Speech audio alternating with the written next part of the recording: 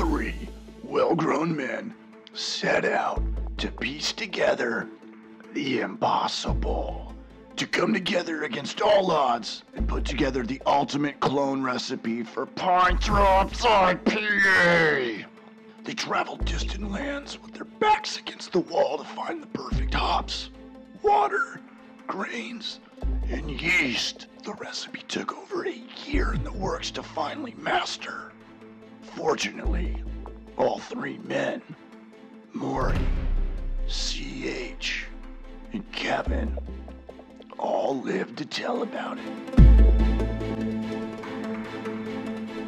This is how their story began. P.S. All ingredients and step-by-step instructions will be listed in the description below. Cheers! Hey everybody, this is Maury Fletcher from Homebrew for Life. Today we're going to make PINEDROPS IPA from Deschutes Brewing. Brewery is based out of Bend, Oregon, and we're going to be making this fantastic beer today. We're going to be using grain. Yeah. Lots and lots of grain. And we'll be using hops. Got all kinds of fancy hops to make different flavors and aromas and bitterness and things like that. Got yeast and water, and we're going to start cooking this up here pretty soon. And we're really excited about it. I hope you stay tuned and pay attention because you're going to learn a lot.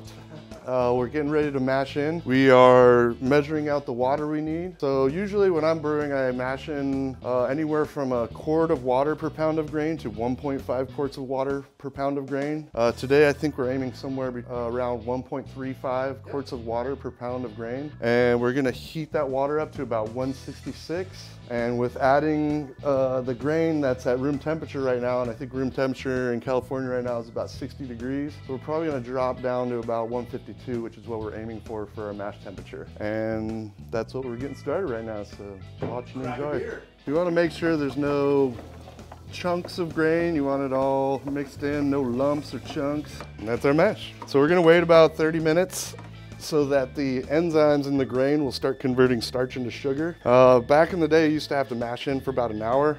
With the technology in the malt houses, the enzymatic content of the grain is a lot better nowadays, and it doesn't take as long of a mash rest to convert all the starch into sugar. It's a lot more efficient these days, so it can anywhere from like 15 to 30 minutes and all your conversions happen. So yeah, we're gonna wait about 30 minutes and then we're gonna start sparging. Start the timer. No, or temperature. I'm hitting 150 right now. The important temperature range to hit is anywhere from 148 to 158. That's where most of your conversion is gonna happen. The lower end of that range, that temperature range, you're gonna get more conversion, which means a cleaner, crisper beer. The higher end of that range, you get a little less conversion, which means a thicker, maltier beer. That lower end of the range, you get a lot more alpha amylase, and at the upper end of that range, you get beta amylase. Basically just kind of change the body of the beer based on that temperature range. And we're at the lower end of the range. Most IPAs and pale ales will be at that crisper, kind of sharper finish, more fermentable sugars. But yeah, we pretty much nailed about 150. I got 149. Yeah.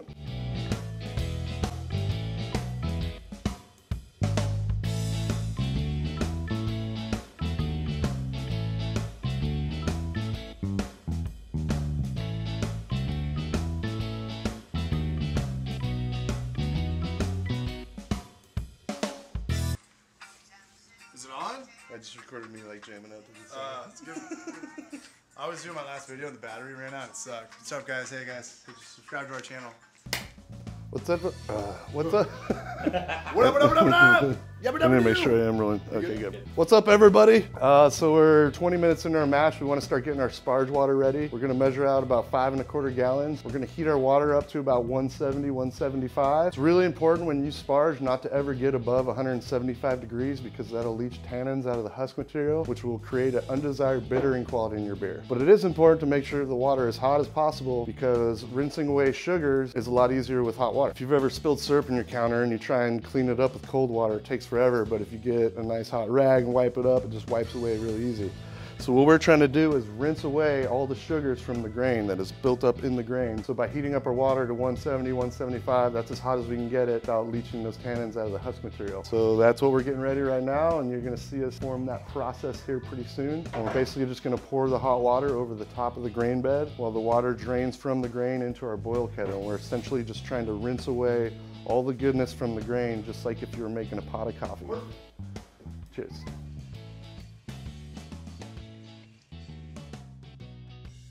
Just finished vorlofting and sparging.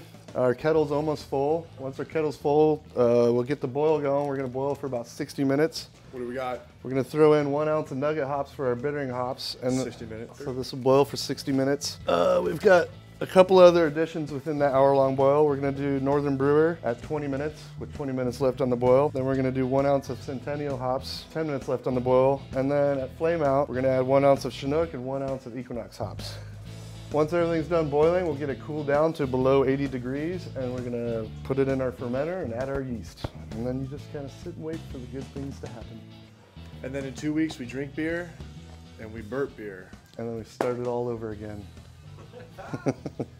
Until we die. Yeah.